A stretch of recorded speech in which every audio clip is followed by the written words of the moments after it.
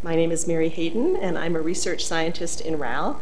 So I'm going to be introducing you today to just one aspect of our weather, climate, and health program in RAL, and it's the case of dengue fever. So weather, climate, and health they've always been integrally connected. And with global climate change, we're seeing definite negative impacts on human health based on changes in our weather and our climate. And we expect these to increase.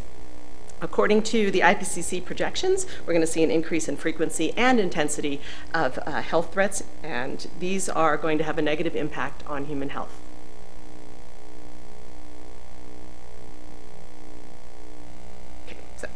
Dengue viruses, which is what I'm talking about today, cause an estimated 90 million cases of dengue fever annually.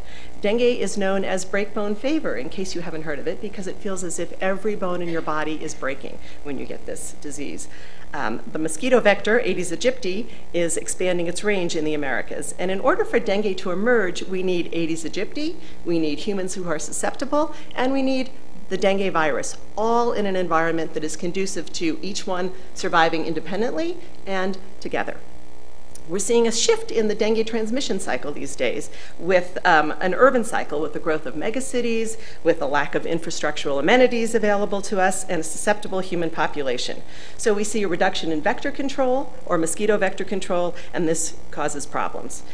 We've seen a 30-fold increase in dengue in the last 50 years, and we've seen that in 2010, actually, we saw 96 million cases of dengue, 13 million of those in the Americas.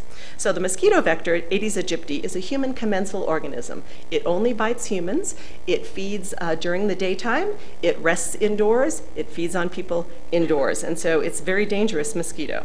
It also is linked very closely to weather because of its close-knit contact with humans. So it exploits artificial containers such as tires, breeds in and around homes, and we see that max and min temperature are really important in the development of the mosquito itself.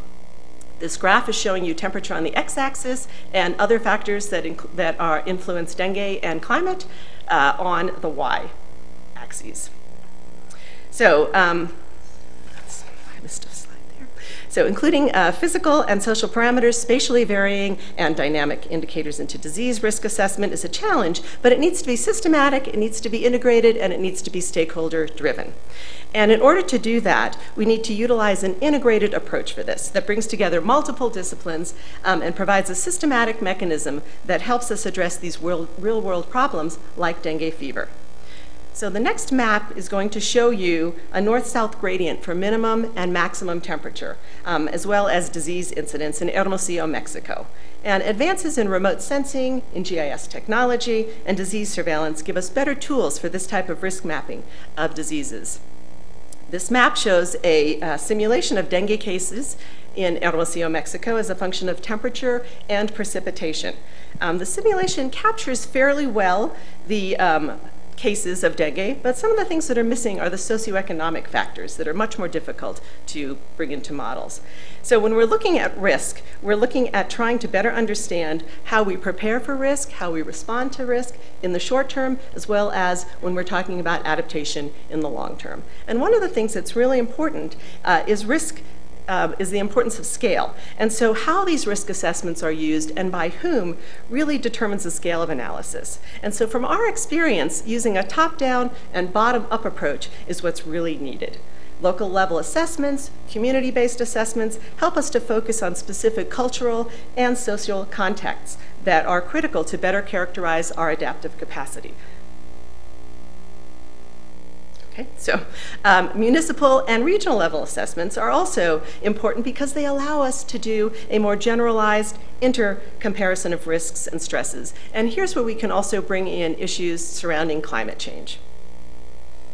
So national and global assessments provide a big picture of health hazards and vulnerabilities at the scale that most closely matches projections from our global climate models. So by integrating the physical and the social sciences, we are able to provide both useful and usable assessments of the complex dynamics of diseases like dengue fever.